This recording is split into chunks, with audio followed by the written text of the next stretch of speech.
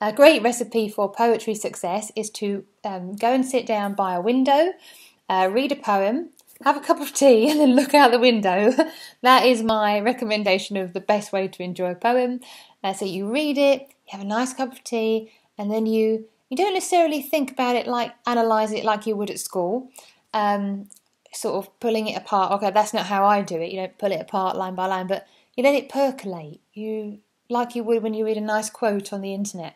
The poem goes in and it kind of swirls around and you drift off with it for a while, and it takes you on a small journey, and I think that's really, really beautiful. And somebody who came on one of my workshops recently said that after they read the poem that we shared in the workshop, the next day they were out walking in nature and they found everything so beautiful, and they were really looking at the trees and the leaves and the sound of the wind, and we both agreed that reading poetry makes one more receptive to beauty in other corners of the day, and so aren't we lucky to have poetry in our lives? Hello and welcome to my channel. My name is Emma Mills, and today we're going to be talking about World Book Day and reviewing 3 or 4 really amazing poetry books that you can hopefully bring into your life for a bit of extra joy and happiness. Not just on World Book Day, but on all the other days as well. If you follow my blog over at Emma Mills London, you'll know that I'm a really big poetry fan. I read poetry every day, and I read poetry as part of my work. I am visiting lecturer at Westminster University for poetry therapy on the psychology degree syllabus, and I include poetry in my meditation tuition with others all the time. There are so many reasons why poetry goes really well with meditation, but that's a story for another day. I get so many letters from readers and people who come to my classes asking for recommendations of poetry books, things that they can have at home to enjoy for themselves or with their family. And so I wanted to share a brief spin through some of my favourite poetry books. So first one it's called Soul Food, Nourishing Poems for Starved Minds, edited by Neil Astley and Pamela Robertson Pierce. The back reads, Soul Food is a feast of thoughtful poems to stir the mind and feed the spirit. Drawn from many traditions ranging from Rumi, Kabir and Blake to Rilke, Emily Dickinson and Mary Oliver, as well as many lesser-known writers from all periods and places. The anthology opens with a series of poems on human life and spiritual sustenance, starting with Rumi, This Being Human is a Guest House. If you've ever heard that poem, it's really wonderful. And it goes on. So there's some really fantastic poets in here. So this book, if you are interested in yoga or meditation or mindfulness, or if you are interested in spirituality or discovering your spirituality, if you're interested in the meaning of life and existential inquiry, you will love this little anthology. The poems in there are really fantastic. There's a great one in there from Thich Nhat Hanh, the mindfulness master. My favourite poem that's in here is I've taken this book so many places. I've really, really read it thoroughly. And the good thing about a poetry book is you can never finish it because they're always new. You always discover something new when you revisit a poem. For example, here we go. Sometimes a Man by Rainer Maria Rilke, which is translated from the German by Robert Bly. Robert Bly is also a fantastic poet. Sometimes a man stands up during supper and walks outdoors and keeps on walking because of a church that stands somewhere in the east. And his children say blessings on him as if he were dead. And another man who remains inside his own house dies there, inside the dishes and in the glasses, so that his children have to go far out into the world toward that same church which he forgot. Oh, isn't that amazing? Oh, I really love that poem. So leave me a comment underneath. What does that poem say to you? Sometimes a Man, Rainer Maria Rilke. It reminds me, if you have also heard the poem, which is in this book as well, Jane Hirshfield Tree, it is unwise to let a redwood grow next to your house. At some point you'll have to choose, I'm just paraphrasing here, this great calm being or this clutter of soup pots and books.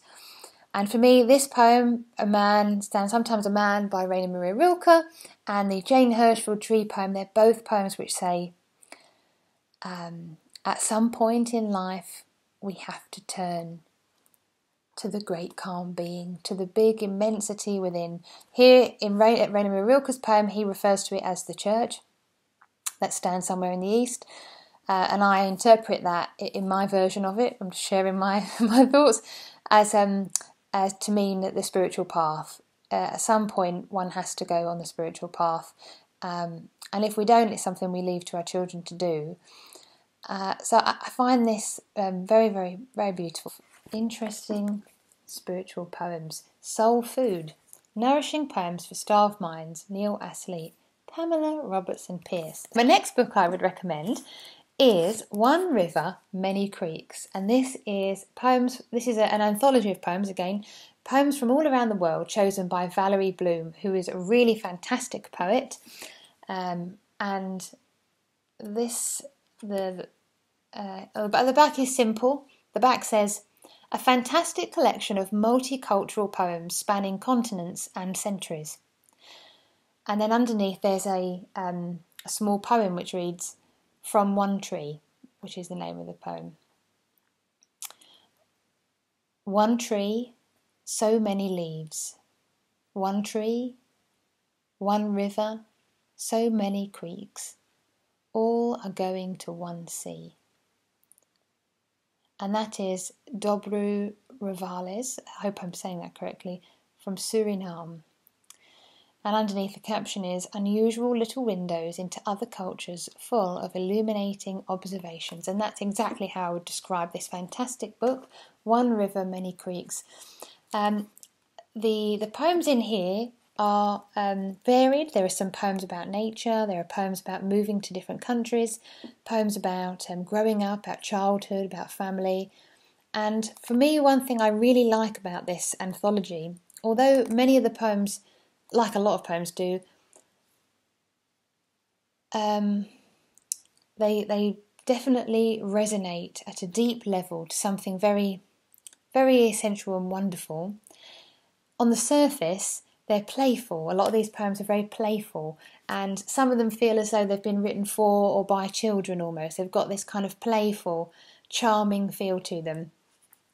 I'll try and find there's a really interesting poem in here called Square Peg, just a very small one here. I'll just give you that a read. I was a knight of the Round Table. I killed dragons for my livelihood. I was offered voluntary redundancy, for today's dragons have all been given knighthoods. That's Debjani Chatterjee from India. Underneath it says which country the person is from. That's an interesting poem. Won't go into that just today. Here's a fantastic one. Grace Nichols, Guyana. And I won't read it all, but I'll just give you a few lines so that you can get a taste for it. When you look at a painting, this is the name of the poem. When you look at a painting, let the dancing begin. Move eyes around the frame, both gilded and plain. Then let the light take you in to all that's within. And it goes on. So I would really recommend this book for adults and children and families. One River, Many Creeks. Such a refreshing perspective and so charming. So this is what I would recommend here in my second book. My next book I recommend is A Survival Kit for Modern Times, 101 Poems to Get You Through the Day and Night, edited by Daisy Goodwin. So Daisy Goodwin makes quite a few of these small, square little poetry anthologies, really, really easy to carry around in your bag or just to have on the side at home. And the back reads, the back here we just have a small little poem written on the back. It says, 2 cures for love. Don't see him, don't phone or write a letter. Or, the easy way, get to know him better, which is Wendy Cope, also really good. So this one, 101 Poems to Get You Through the Night reads, this is an anthology designed to help you get through the stresses of modern life, for rapid and effective relief around the clock without side effects. Try a poem. For whatever time of day, you can be sure that some poet has been there too, and isn't that just the case? And so as you flick through this book, Daisy has organised it in such a way that there are, again, mixed poets and mixed types of poems, and they cover different conundrums, friendship, getting a job, getting out of bed, children. And here's one I quite like. It's quite regularly anthologised, this one. It's called Ithaca. As you set out for Ithaca, hope your road is a long one, full of adventure, full of discovery. Keep Ithaca always in your mind. Arriving there is what you're destined for. But don't hurry the journey at all. Better if it lasts for years. So you're old by the time you reach the island, wealthy with all you've gained on the way, not expecting Ithaca to make you rich. Ithaca gave you the marvellous journey. Without her you wouldn't have set out. She has nothing left to give you now. And if you find her poor, Ithaca won't have fooled you. Wise as you have become, so full of experience, you'll have understood by then what these Ithacas mean. That's C.P. Cavafy, a Greek poet, I think. Wonderful, wonderful. So there's a lot to unpack there as well, which we won't do today, but really, really great book. And some of the poems in here are very small, you can see here. I've just opened it here on credit lines by I would live all my life in nonchalance and insouciance, were it not for making a living, which is rather a nuisance, by Ogden Nash. So I really love that one. So great little poems. Survival kit for modern times. Lots of small little poems organised by places in the day where you might need to pick me up. Really fantastic little book. The last book that I'm recommending is A Nature Poem for Every Night of the Year, edited by J. McMorland Hunter.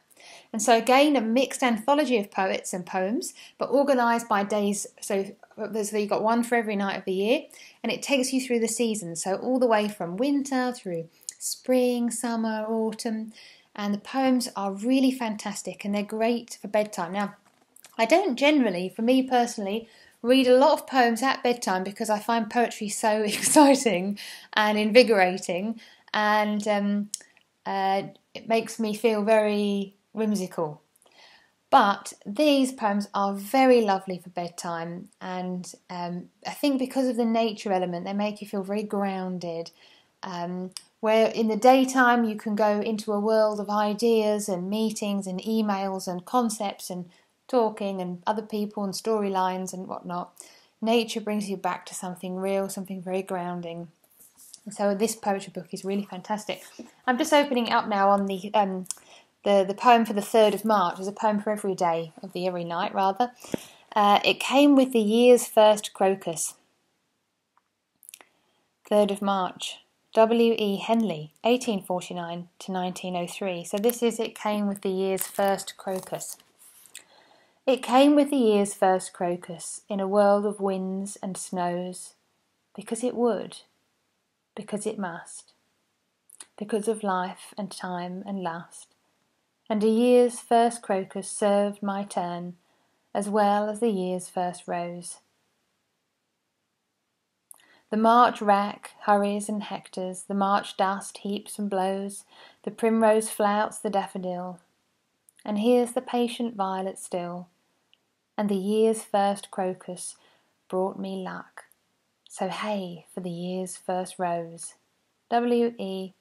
Henley, 1849 to 1903. It came at the year's first crocus. And I don't know what time of year you're watching this or where you are in the world, but certainly here in the UK, at this time of year, early March, we're starting to see the first crocuses. We're seeing the snowdrops, the daffodils, the hyacinths, all of the lovely spring bulbs popping out this time of year.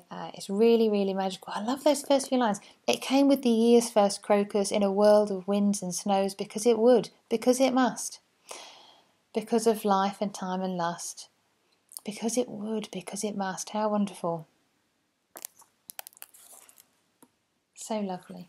And so all of these poems are set through the year, a nature poem for every night of the year. I think you'll really enjoy it if you treat yourself to a copy of this. I was really lucky. Somebody bought me this for my birthday last year. Really good book. Okay, so there we have 4 mixed poetry anthologies that you could keep at home to inspire your wellness practice. I like to think that if you keep a poetry book on the kitchen table or by your bed or just in your handbag if it's a small one, you can pick them out at different times of day and just read a little poem.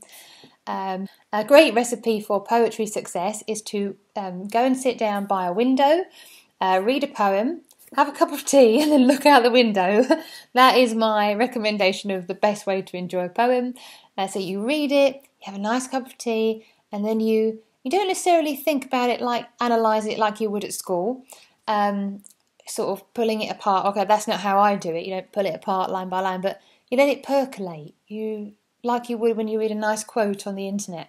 The poem goes in and it kind of swirls around and you drift off with it for a while, and it takes you on a small journey, and I think that's really, really beautiful. And somebody who came on one of my workshops recently said that after they read the poem that we shared in the workshop, the next day they were out walking in nature and they found everything so beautiful, and they were really looking at the trees and the leaves and the sound of the wind, and we both agreed that reading poetry makes one more receptive to beauty in other corners of the day, and so aren't we lucky to have poetry in our life?